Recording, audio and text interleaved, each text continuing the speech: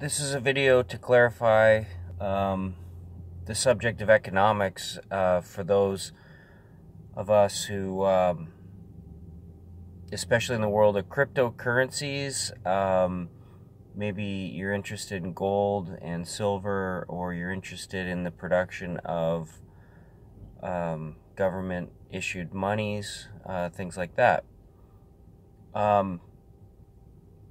From the point of view of a society, here's how you can judge something, whether or not it has value.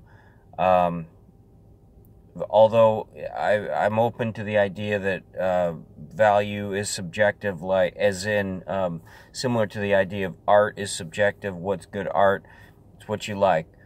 However, in economics, this is not the case, and I'm going to talk about this, okay? So hopefully you're going to get a little bit smarter, and you're going to be able to think a little bit more clearly in terms of what is economics and how does it all work and blah, blah, blah, blah, because it basically is the principle of this. Two people exist, or entities, and they want to mutually survive. They want to mutually coexist. When they assist each other mutually, an exchange can take place. This exchange is done with tangible goods or via non-tangible services, or a combination thereof. But it's a collection or it's an exchange of different things that are mutually beneficial for both parties, where both parties agree, okay? If whatever it is, it could be hookers and blow. If they both agree, fine, that's fine. Well, maybe that's illegal in some places, so you're not allowed to exchange those types of goods and services. Or it could be cars. Cars are, produced, and you want to buy a car, you go and give them your money for that car, and there's an exchange. And every time in business, if you didn't get what you were expecting, that was bad business, okay? In cryptocurrency, you can see that this is generally not understood by anybody, especially some of these guys talking about in the YouTube world. So here's what I'm going to highly recommend, is that if people don't understand exchange, they don't understand products. And if they don't understand products, goods, and services, they cannot understand economics.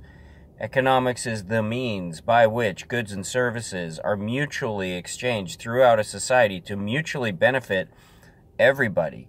And that's actually how you live. That's how you get your bottled water, all your gasoline, all your car, your grocery store. All that kind of stuff is economics. And cryptos will follow this rule as well. And that's why some cryptos are very dangerous, because they have no product. They have no actual exchange value, okay, or future hope therein, okay? So it could be also like I'm not totally, for example, I'm very pro transactional currencies, because their particular purpose or their particular product is to allow exchanges to take place in a way where there's very little restriction, okay? From one person to another, you can tip your staff $5, send them $5 in Bitcoin Cash, Litecoin, okay? That's the value of those services. But once you get into tokens, you have to be really, really careful, because if the companies that are raising the funds or using, said token, don't understand the principles of exchange, they're never going to get around to producing something that actually delivers viable, tangible, or intangible goods and services exchanged to a customer who will actually buy them.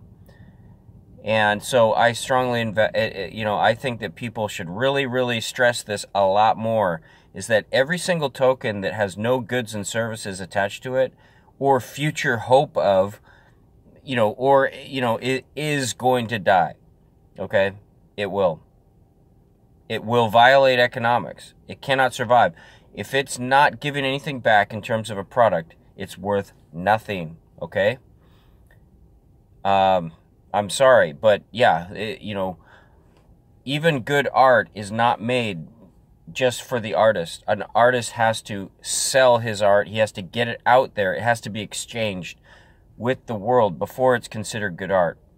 And that's why art is basically business. It's creation, but anyway, there has to be an exchange. And if there's no exchange, there's no fucking product, and it's not going to work. And you need to understand this before you start investing in all these.